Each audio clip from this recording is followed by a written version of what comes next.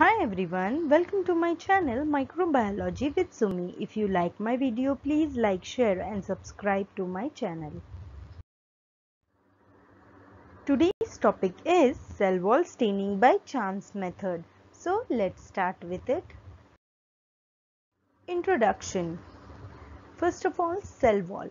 Now cell wall is the outermost rigid covering of a cell. On the basis of cell wall, bacteria is classified into two types. First one is gram-positive bacteria and second one is gram-negative bacteria. Here we are going to stain the cell wall of microorganisms, that is bacteria, by chance method. Chance method is a special staining technique. This staining technique is used to stain the cell wall of bacterial cell and it helps in demonstration of a cell wall. Now, different staining techniques are used to stain the cell wall and they are: first one is chance method, second is Ringer's method and third one is Dyar's method.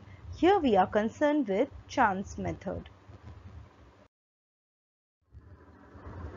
Let's start with staining technique. So first of all, aim. Our aim is to stain the bacterial cell wall by chance method. Now let's see the requirements.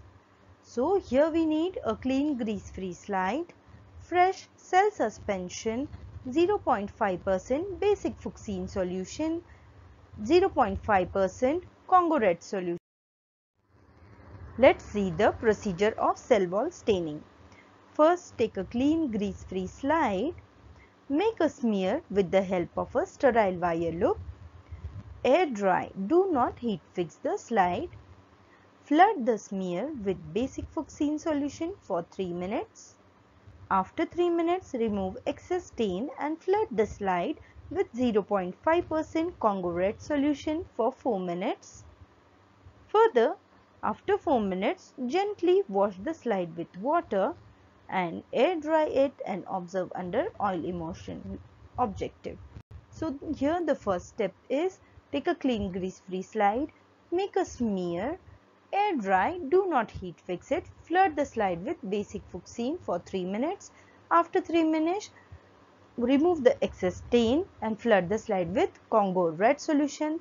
Keep it for 4 minutes, then gently wash the slide, air dry the slide and observe under oil immersion.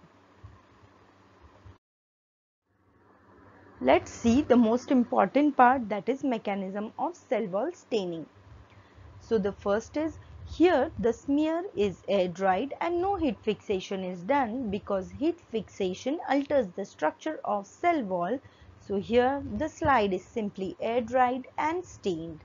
The next one is, as we know, the cell wall and cytoplasm are acidic in nature, whereas cell wall is more acidic than cytoplasm.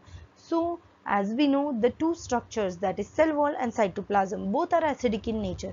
But when we compare the acidity of cell wall and cytoplasm, cell wall is more acidic than cytoplasm. Further, so when we apply the first stain, that is 0.5% basic fuchsine, which is a basic stain, it stains the cytoplasm as well as the cell wall. So when we apply the first stain, the both important components, that is cytoplasm and cell wall, both get stained easily. But here we want to stain the cell wall, so the smear is treated with the second stain, that is 0.5% Congo red solution. And Congo red solution is a selective decolorizing agent. It selectively decolorizes the less acidic portion, that is cytoplasm, and ultimately cell wall remains stained by 0.5% basic fuchsine.